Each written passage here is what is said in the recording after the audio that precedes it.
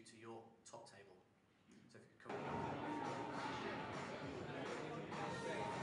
So Stuart, thank you very much for joining me. It's been a successful launch. What are your opinions of it? It's been a good day, hasn't it? Yeah, superb day. I mean, there's some genuine sort of appreciation in the room, I think, for what we were talking about and all the different areas of cage cricket, from the street to the elite and all the individual inputs as well. So yeah, we're delighted with how it's gone today, and yeah, very, very pleased. It's really given it some momentum, hasn't it, to move forward, obviously with the established guest here today, obviously supporting it. It's only going to grow, isn't it? I think that's the point. The guys originally, the founders of this, have been working on it for 4 years.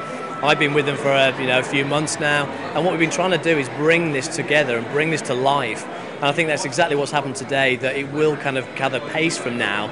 There's a fantastic team of people linked to cage cricket now. We've seen all of those people here today, and yeah, the sky's the limit, I think, for the project right now. Obviously you were one of the creators, if not the only creator, of 2020 cricket. If you compare that to cage cricket, it's a new concept, but it's just as innovative, isn't it? I think where the similarities are, it's about broadening the appeal of our national summer sport. I'm a massive cricket fan, and I'd love to see the kind of nuances of the long form of the game carry on forever, the test matches and championship cricket.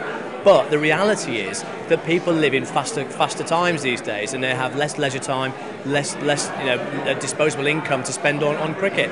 So things like 2020, things like cage cricket, are really about just broadening the appeal of the game and getting more people interested in it, picking up a bat and a ball, going to see some sort of elite form of the game as well, and onwards from there.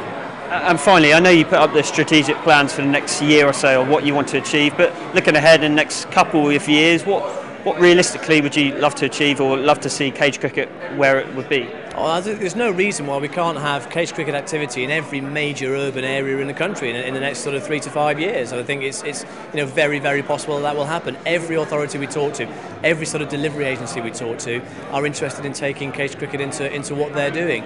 Beyond that, we want to have a serious elite version of the game where we have the best players in the world playing each other in cage cricket events around the world, so not just in the UK. So yeah, we're very excited about the next few years.